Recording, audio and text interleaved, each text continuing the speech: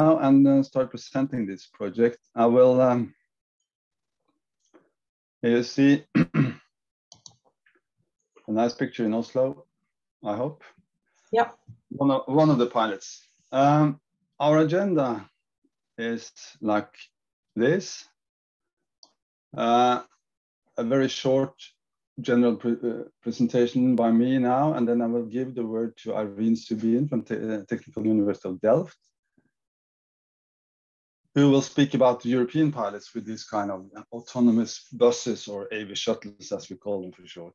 And then I will present field survey results from the 3 Norwegian pilots. We will have a break around 10 o'clock to fill our coffees and stretch our legs perhaps. And then Carl Johnsen from Lund University will present video analysis of interaction with cars and these AV shuttles. And then Tim de Chainek, on behalf of VS Institute in Belgium, will present similar analysis of interactions with vulnerable road users, that is mainly cyclists and pedestrians. And then we will have another short break.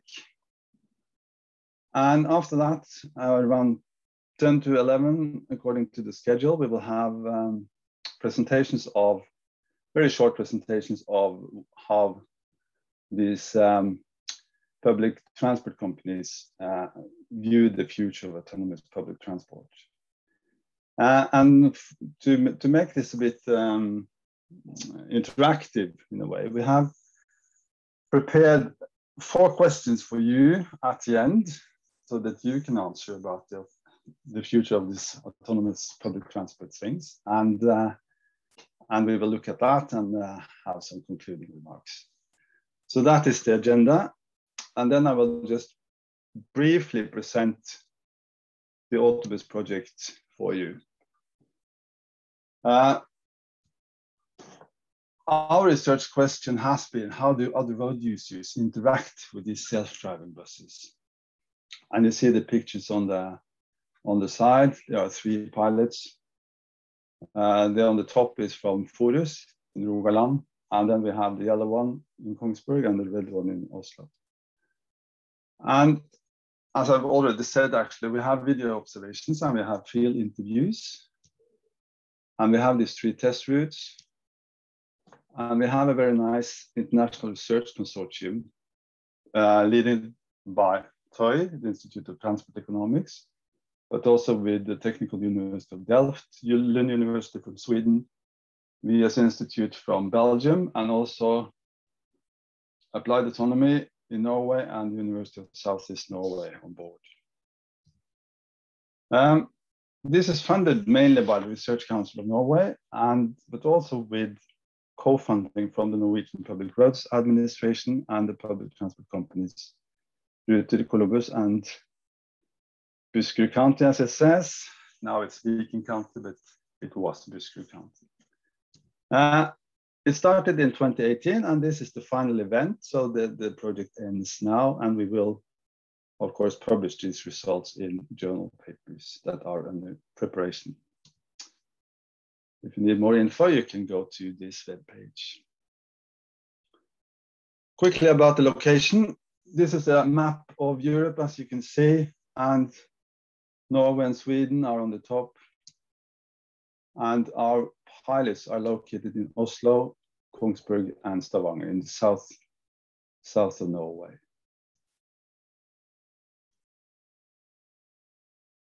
So this is just a brief introduction, and I will now give the floor, or the word perhaps, to Irene Subin from Delft, who will tell us a little bit of the European pilots, and then we will come back to these Norwegian pilots after her presentation. Yes, thank you. Let me share my screen.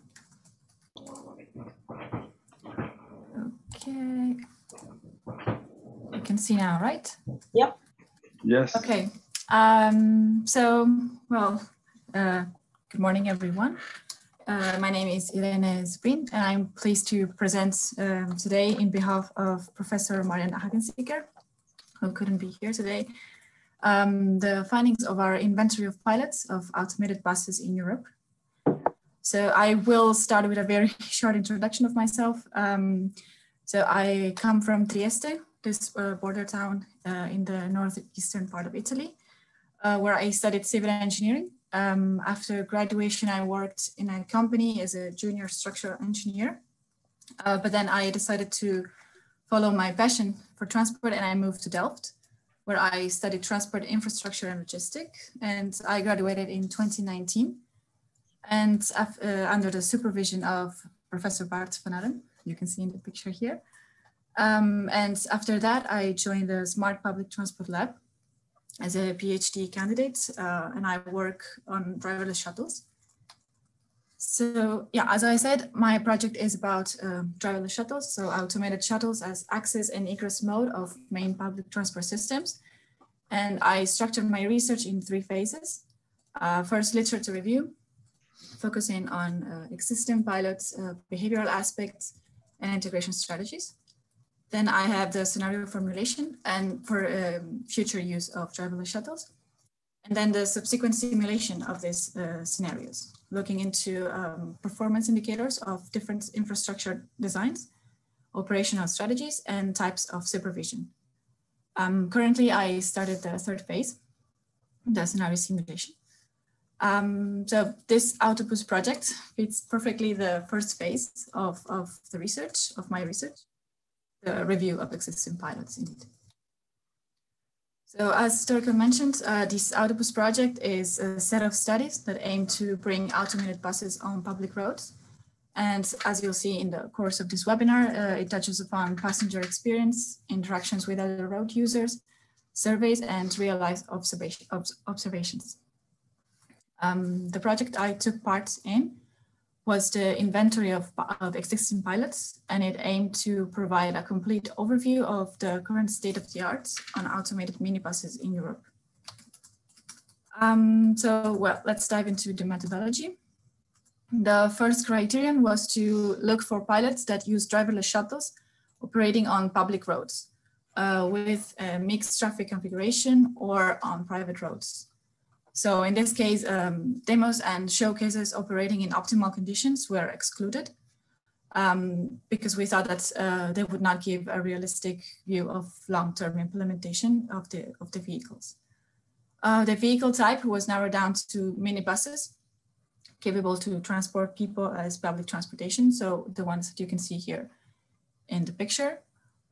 So these vehicles have a low operating speed between 15 and 25 kilometers per hour, small passenger capacity up to around 12 passengers, and have a automation level 4 or hopefully 5 in the future.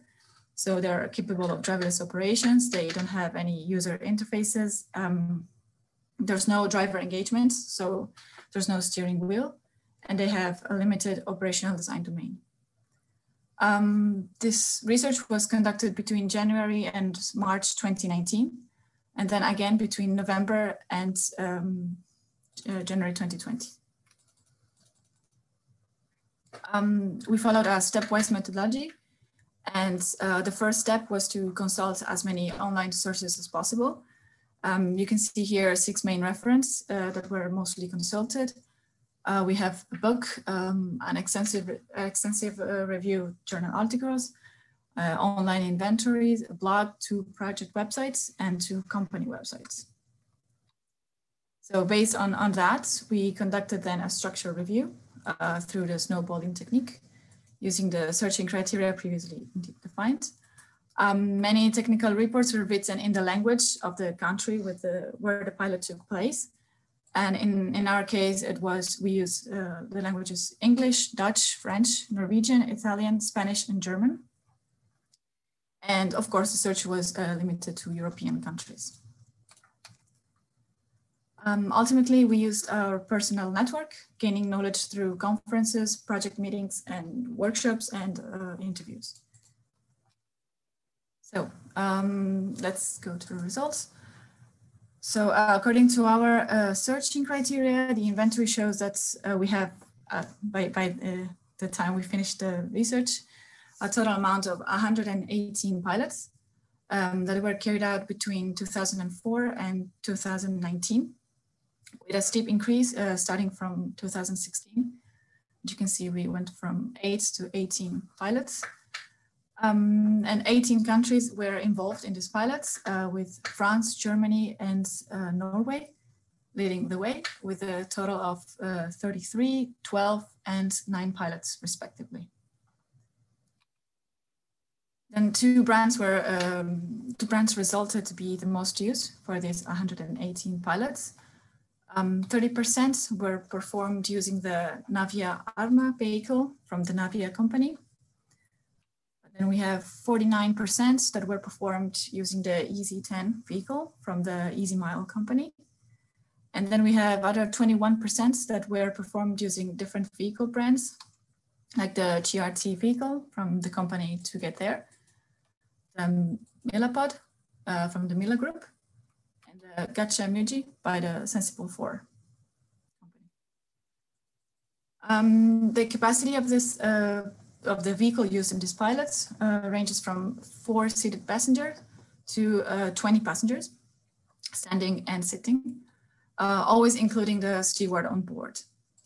The distribution shows that the vast majority of these pilots has maximum capacity between 8 and 12 passengers, which is in line with the most used type of vehicles that I previously explained. Again, also the average operational speed is very low, ranging from 6 to 30 kilometers per hour, with the vast majority of vehicles having an operational speed between 11 and 16 kilometers per hour. And again, in line with the most type of vehicle that were used in these pilots that I previously showed. The average road length goes from few hundred meters to more than 5 kilometers, with the highest number of pilots ranging from 1 kilometer to 1.5 kilometer. And this reflects the main purpose for which these pilots were created, which is to serve the first and last mile of multimodal trips, or to drive around private business areas or educational facilities. The pilot duration was not easy to assess, since many pilots do not report the exact start and ending date, or do not report any date at all.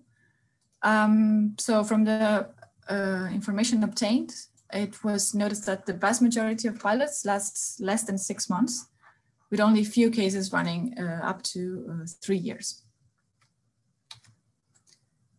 Okay, the vast majority of pilots was conducted on existing infrastructure with a mixed infrastructure environment. And most of the time, the vehicle shared the bicycle lane with other cyclists. So they put the vehicle running on the bike lanes. So the most common infrastructural changes were therefore of minor impact, such as road markings, adding warning signs, the installation of vehicle to everything equipment, and the temporary platform for the vehicle stops. Then yes, application cases included first and last mile transport solutions. Like I said, for major transport stops, university campuses, business districts, leisure facilities, airports, parking facilities, and city centers. Then yeah, we can conclude with some conclusion and recommendations. So when researching all these pilots, one of the main problems we encountered was the lack of proper documentation for each of these pilots. So only 33% of these 118 pilots had a detailed documentation, and mostly with technical reports, so no published research. Indeed, only 12% have published in review research conducted.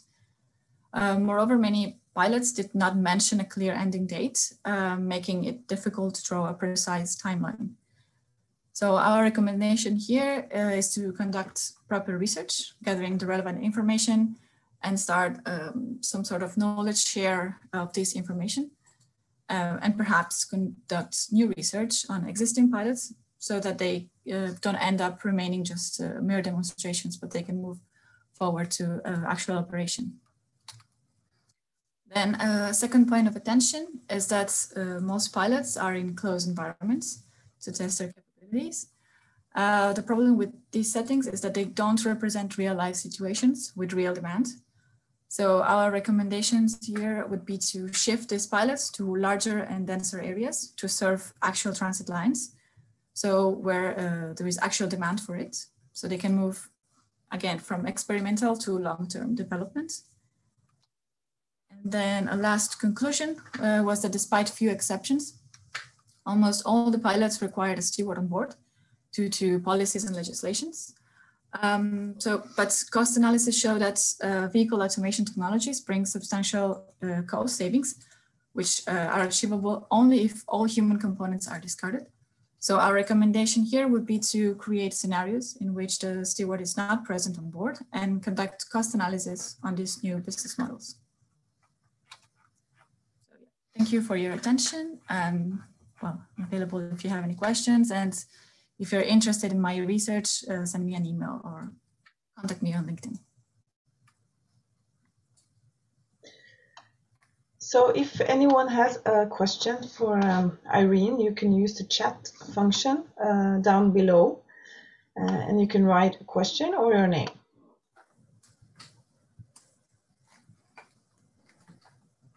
I have a question for Irene or Irene. I don't know. Irene, yeah. We saw this quite steep increase in the number of pilots over time from 2016. I think it was increasing. You said. Yes, yes. Do you know anything? Are they still increasing, or is it? So I think, yeah, I think in the last year they did not increase because of this COVID situation. But we were also talking about that because we saw that we also included the 2021, so what they were expected to be in 2021, and the curve was increasing still, but it was misleading because the 2021 included also the one that were not already running, but also the ones that were running before and still running in 2021. So yeah, there was a continuous increase, yes, but we don't know exactly. No, and you don't know the endpoints for many of them. Sorry? Maybe some of those in 2021 has actually ended, or yeah, exactly, or didn't even start because of the COVID. Yeah. Okay, there's some questions in the chat here. Do you have an idea about the very short duration of these pilots? Well, no, as I mentioned, it was really difficult to assess the duration of the pilots because most of them were just, and there was no proper research about it. So we had to rely on interviews and workshops and websites, which most of them are not really reliable. So we just, we saw that some of them were just running for a couple of weeks. So it was really just a demonstration. So if we suppose that if the duration was less than 2 weeks, it was really just a demonstration to show the technology to the public. Okay. There is another one here, teleoperation might be. Yeah, teleoperation, yes. This is what I'm looking into in my PhD research. So to have one operator in, for instance, a control room that can check, not properly operate because it's automated, but can check that everything goes well in maybe, let's say, 2 or 3 shuttles. So we don't have to have one person in each vehicle. Lars, you have a question? You can ask your question. All right, thanks. Good presentation, by the way. You were stating that the vehicles were without operator due to legislation. What's your background for stating that? What did you find some clear information, or is it an assumption? Because we in the router, we experience that the vehicles aren't ready for autonomous driving without a safety driver, rather than legislation. Are or aren't? I didn't catch. Are ready for? We are not ready for the for operation without. Well, we in the Netherlands there is an operative shuttle without stewards. They're trying to to operate it without, but I have to say that in my part in this research was I did not conduct the whole research, so we had another person looking into that. So probably I'm not the best person here to answer this question, but yeah, it was mostly because I think I'm not. I don't have the background to answer this question. Sorry. Oh, but it's a good point, Lars Gunnar, that it's not mature enough to do it without for many of these pilots. Also, because the role of the steward is to, besides check that the passengers are okay with the system, because it's new. Also, I read some cases where the passengers, the steward had the go no go decision. So at intersections, they said, okay, we can go, or no, we have to stop. So in that case, it's definitely a technical requirement to have a steward on board. But yeah, we will come back to that, because we will show you that this this is an issue many times with these buses, that they suddenly stop and then you have to have a steward start again. Okay. Shall I yeah, also so someone. questions? Okay. Let's see. The commercially focused, yes, definitely. Most of the, as I said, most of the pilots were really just showcases. So, and well, that's a personal sentiment that I share. Yes, so I'm not speaking on behalf of everyone, but I noticed, yes, that's sometimes the pilots were just to kind of show off that we have the vehicles to do that, and there might be a future without drivers. So, but that would be interesting to, move forward this pilots and actually show that it's really possible. It's not just a futuristic idea. Okay, my colleague Aslak has a question for you. Have you thought about publishing some kind of guideline or recommendation for how to report results from such trials? Might be useful. Oh, that would be very useful, because also what we discussed in our team was that there might be a pilot that studies something, but there's no knowledge share. So it would be nice indeed to have a guideline for how to conduct and structure research. Now it's mainly about passenger behavior. So mainly about surveys and how passengers react to this system. But yes, that would be really useful. There is also a question here about more information about this.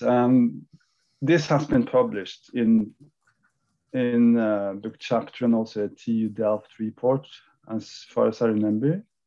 Yes. And there was an update as well, but we don't really know what to do with that. So I think it's pending a bit, is it? Or do you know, Irene?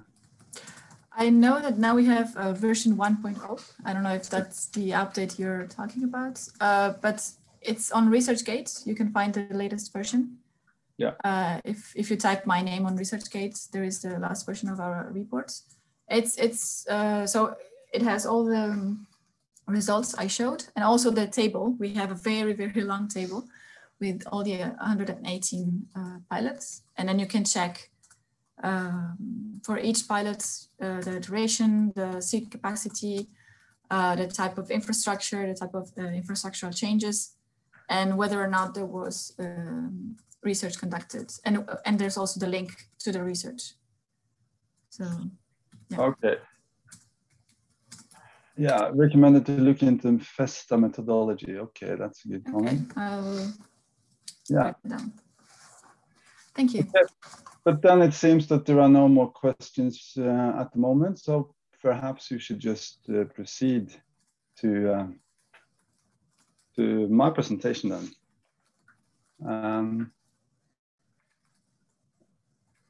Let me see now if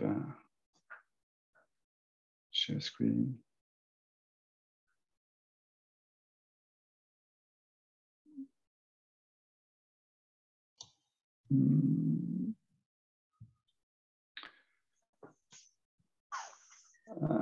Can you see my screen now?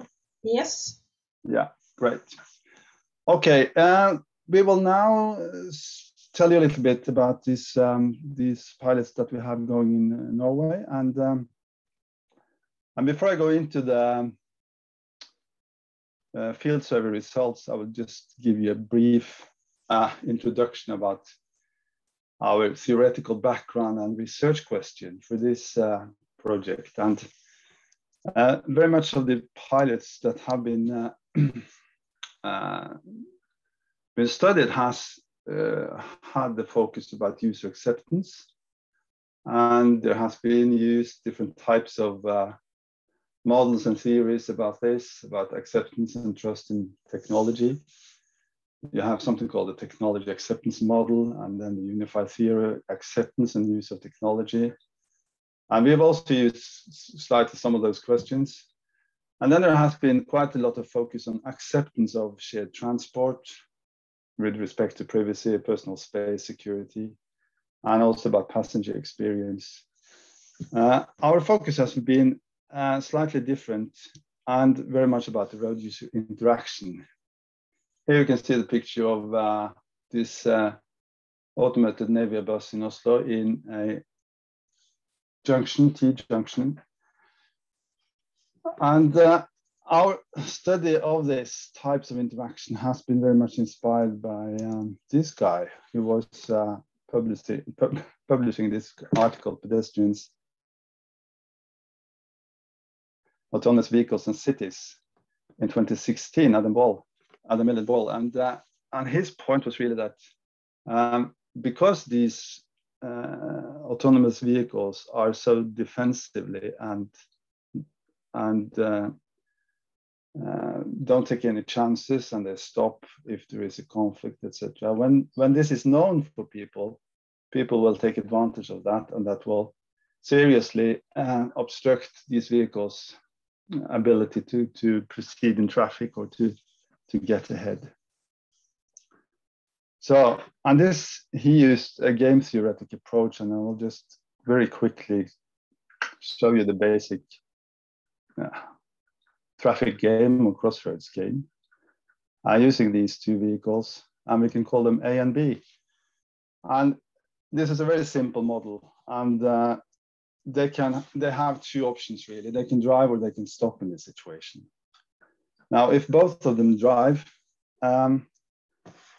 they will receive this outcome, which is with the figure 1, which is the poorest outcome for them. They crash, which is of course a very poor outcome.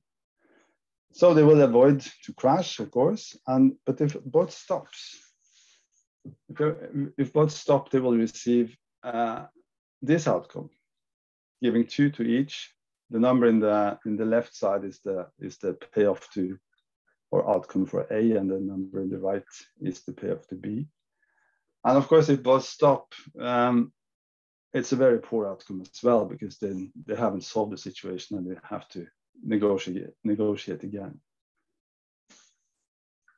So for A, if he knows that B is going to drive, he will of course stop. So we will receive this payoff of 3 instead of 1. But if he knows that B will stop, he will of course drive. And that will realize the best outcome for A, that he drives and B stops. And the similar is of course the case for B. So there are 2 what we call equilibrium points or solutions in this game. It's either that A drives and B stops, or the opposite, that B drives and A stops. Now the problem is of course to agree upon which of these 2 solutions that are going to be materialized. And if one of the actors can commit himself or signal very clearly that what his intentions are, then it's he can in many cases force a solution upon the other. So we can present the same game in a more extensive form, where we can model it as A has a first move advantage. So perhaps he approaches in a very, very high speed, or otherwise gives information to B that he cannot stop in this situation, or he will not stop.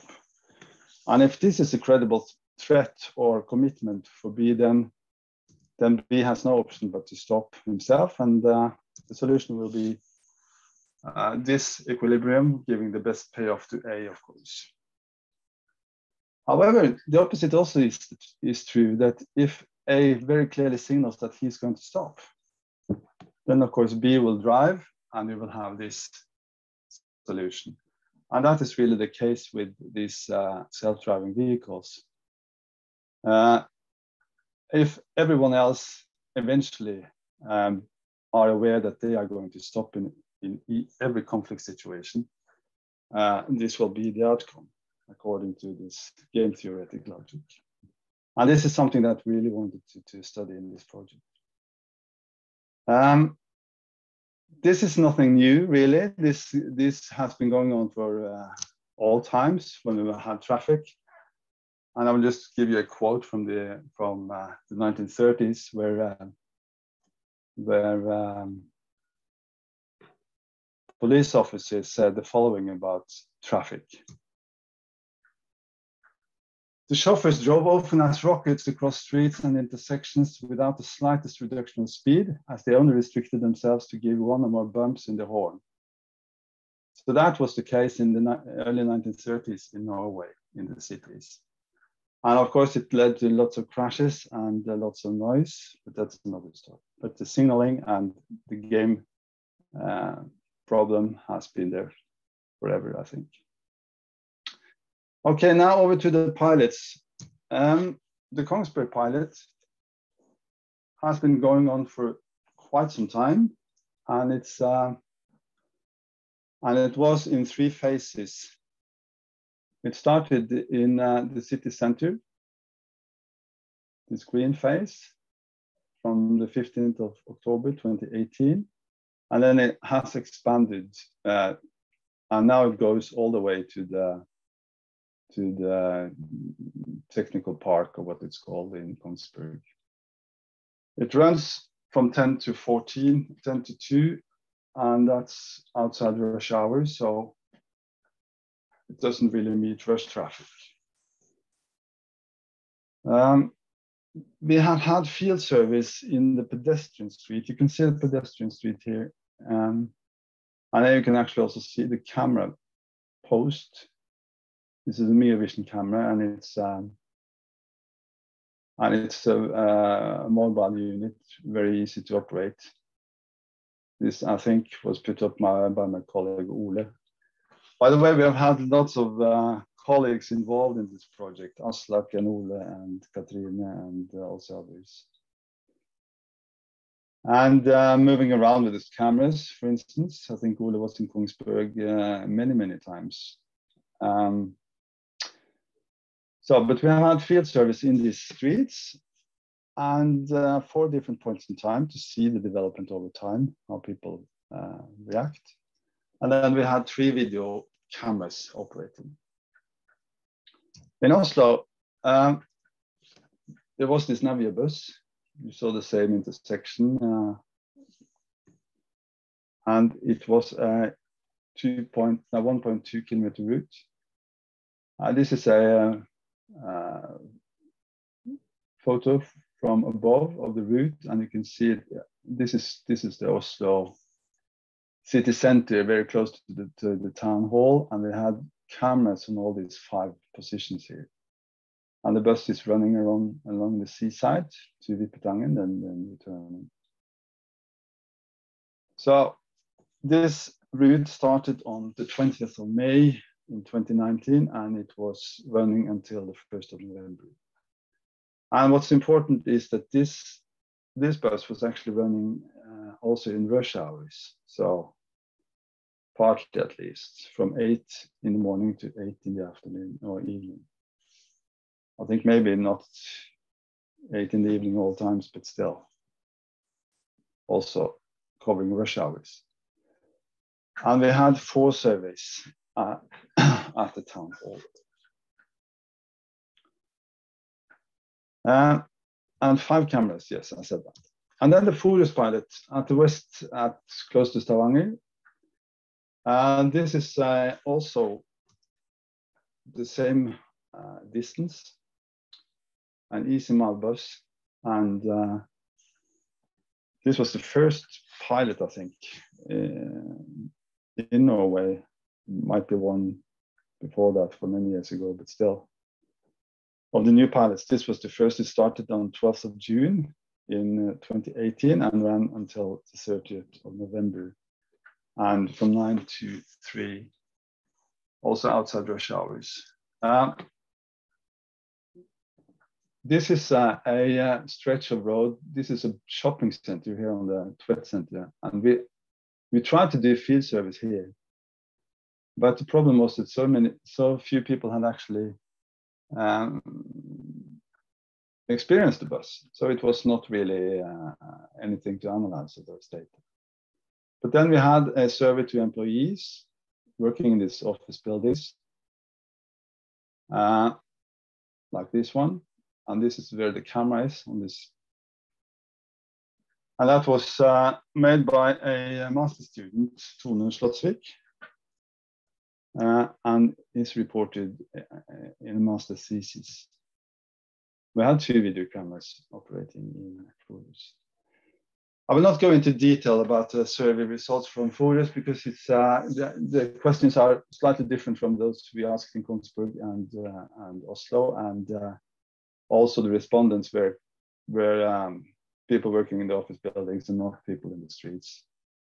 So, but the general impression from that survey is that people were quite positive to the bus, but they thought it was too slow and that they always overtook the bus if they could. But if you want to read more about it, you can see this, you can consult this master thesis by Tone Slottsvik. Okay, to the field surveys. This is from Oslo and cyclists being interviewed. And we did at several points in time. This is my colleague Katrine interviewing.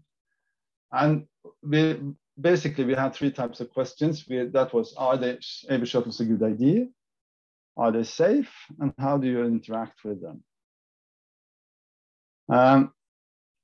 For the first one, whether they are a good idea or not, we used kind of general statements that people would respond to.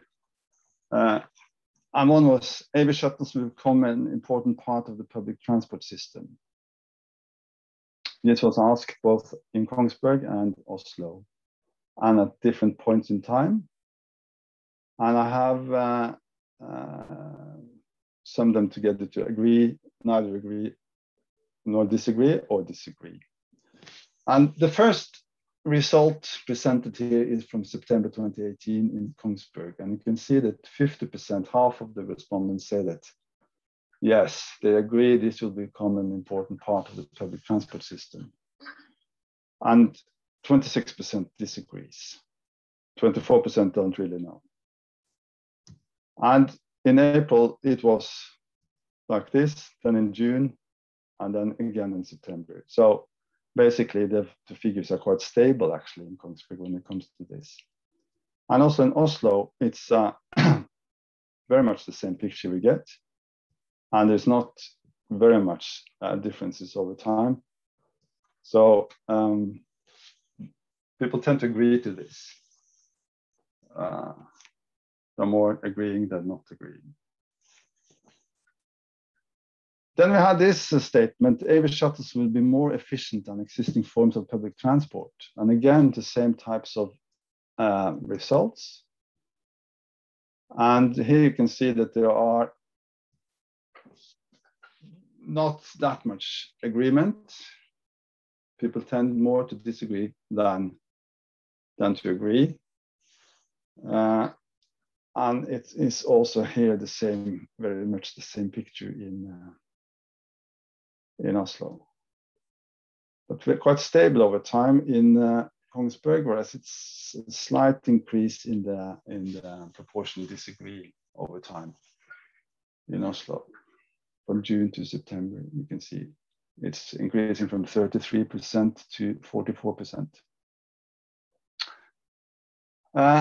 And then we got more personal and asked them more about their own views. And the statement was, AV shuttles will be better than my existing forms of travel. And again, the same results, but now you can see that people tend to disagree even more, and that's not surprising really. And also in Oslo. And here again, you can see there is this is after people have had experience with the autonomous bus in both in Kongsberg and Oslo, and it's the proportion disagreeing to the statement is actually increasing. So next question or next item was, are they safe? This is from Kongsberg. We drive in the winter time, and you can see these are lots of kids very interested in the bus.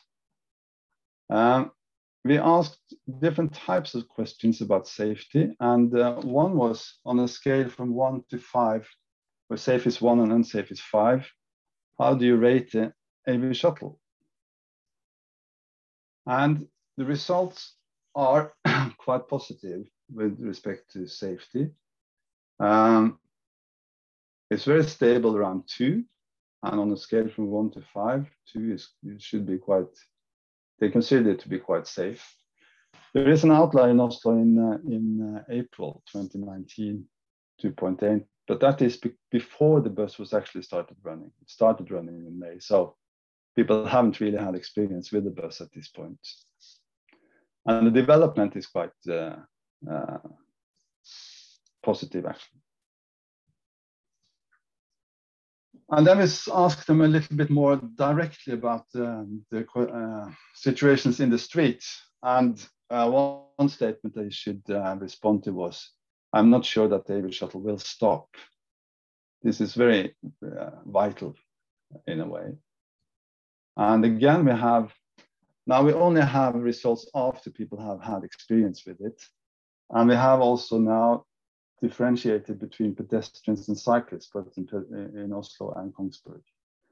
And a little bit of a problematic side of this is that in Kongsberg, the cyclists were not that many, so we couldn't divide them on periods. And the same problem we had in Oslo, we didn't have many pedestrians as respondents, so we couldn't divide them over periods either. But we have development over time for pedestrians in Kongsberg and cyclists in Oslo. So I'm not sure the AV shuttle will stop. Well, in April 2019, 70% of pedestrians in Kongsberg said they disagreed to this. So they were quite certain that the AV shuttle would stop if necessary. And the proportion is quite high throughout.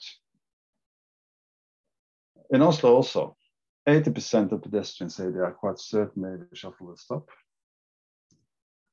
Among cyclists, it's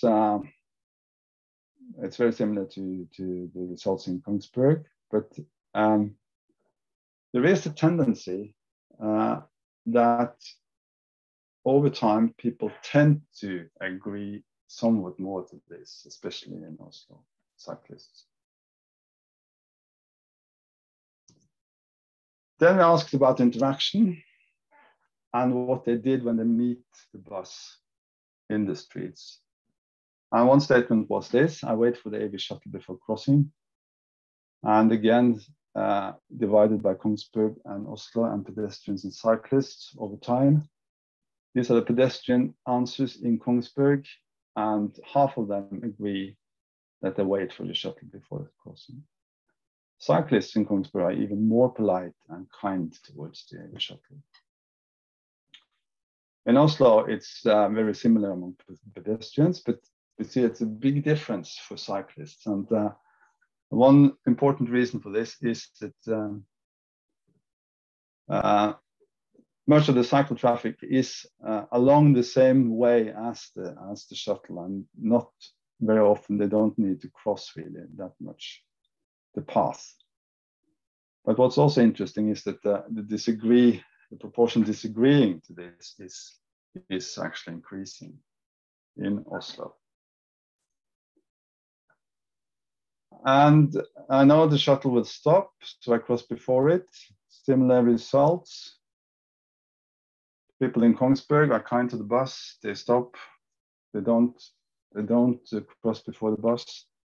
And the same is very much the case for pedestrians in Oslo. And again, there is a slight tendency that cyclists in Oslo are being less polite and kind towards the bus over time. We ask also, on a scale from never to 10, to the cyclists. The question was really, out of 10 situations where you ride, where you meet the bus, how often do you yield to the AV shuttle?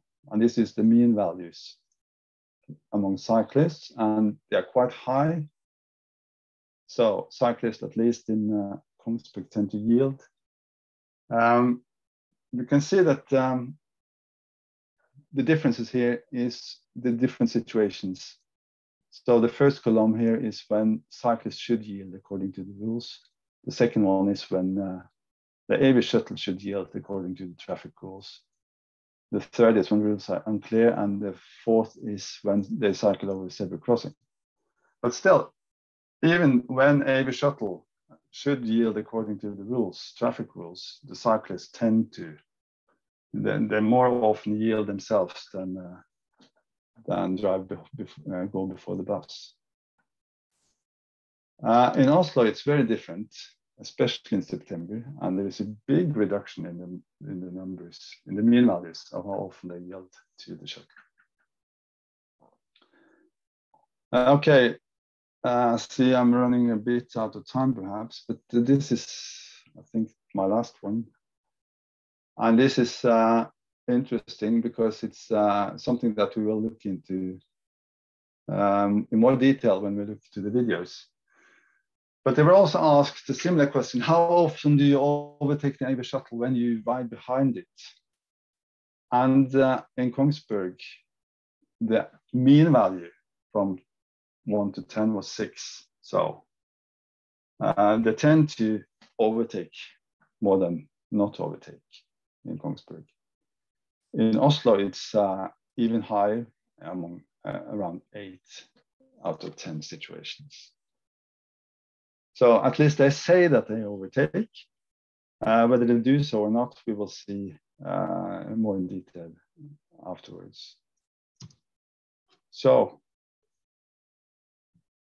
that was my presentation for now.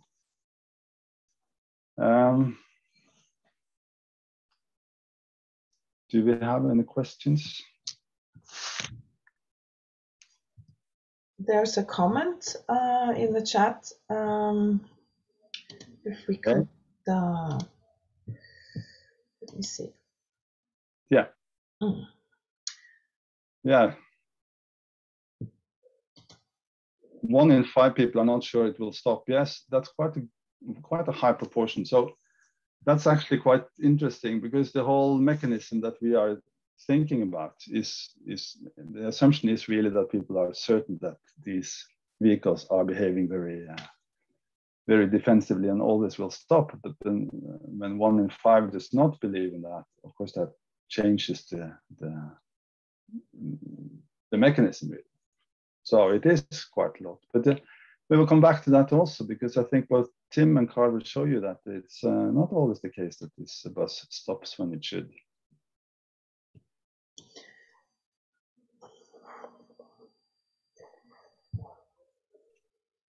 But no more questions. Was it too long or too boring or too complicated to? No, but anyway, we can come back to that if you have more questions. We will have 2 more presentations of the results, and then also after that, the break and the poll. And so, if you have questions, just you can come with them afterwards. Should we take a break now, Hanne? Is that according to schedule about? Yeah. We'll start up again at 10. Well, actually, there's a question. We can have a break and then we can take the question at the same time, and we'll be back at 10. But if you address the question, Torkil, Yes. Mm. From Norway. Yeah. How often did overtaking by cyclists cause a problem? Well, this is something that we are going to let him answer, I think, because he's really the one who studied this in detail. So I will not tell you now. So, and that is for people to keep on and join us after the break. Yeah. Okay. Break until 10.